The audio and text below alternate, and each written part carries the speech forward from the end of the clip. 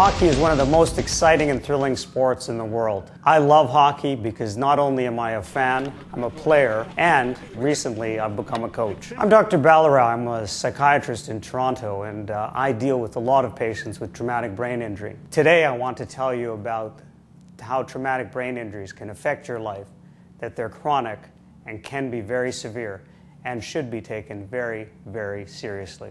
Hockey is very thrilling because it's very fast. It's so fast that players can reach speeds up to 30 to 40 kilometers an hour and can collide and cause what we call a brain injury.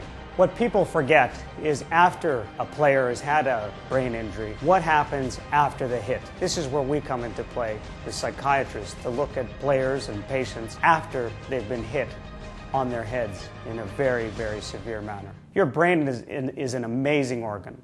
It's very complex and it's full of chemicals and wires and electricity that run things that you may take for granted, such as walking, thinking, and emotions.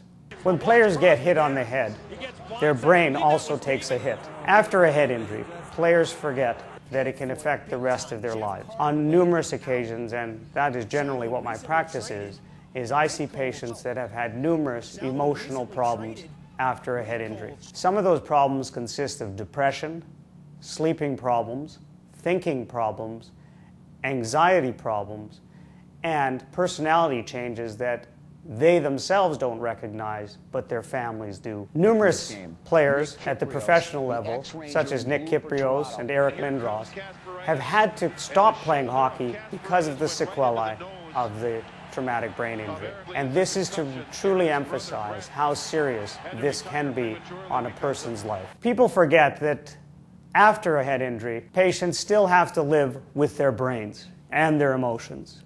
And also, they forget that it's not only just professional players that are affected by head injuries, but that the common, everyday recreational hockey player can suffer the sequelae of head injuries.